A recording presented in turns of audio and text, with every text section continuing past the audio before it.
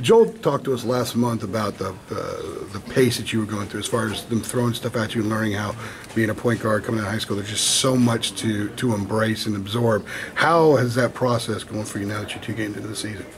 I mean, it's been Coach has thrown a lot at me. That's true. But I mean, Joel been helping me out through a lot. He's been telling me to stay confident, just take as much in as possible. He's been pushing me probably the most, and I just need the energy from him. Has that pace picked up the last couple of weeks, especially once you got fully healthy and everything?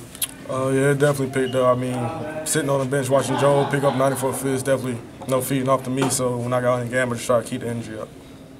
They give you a hard time about the dunk yet?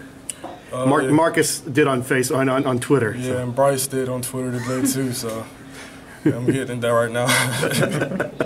So what's been the biggest challenge for you adjusting to the college game? Biggest challenge is probably the pace. The pace is the speed of it.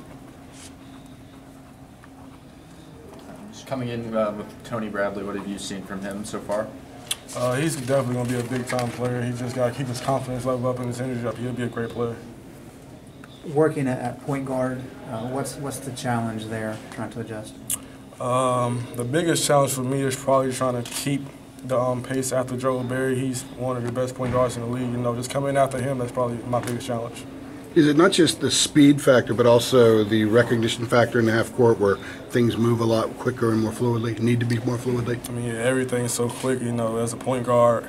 My mindset as coming in for the first week of practice was just not to turn the ball over, so I wasn't really playing my game. I was just focused on doing the right thing. But now it's kind of, with more reps, it's kind of get more easier, not easy, but easier. So. Does that same challenge translate to the defensive end as well? Because there's a lot of responsibility for the point guard defensively in this team.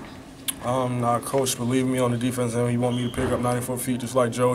That's probably been the most criticism I got right now is my defense from Coach, and I'm just trying to prove that I can do it. What was it like playing in Dino for the first time?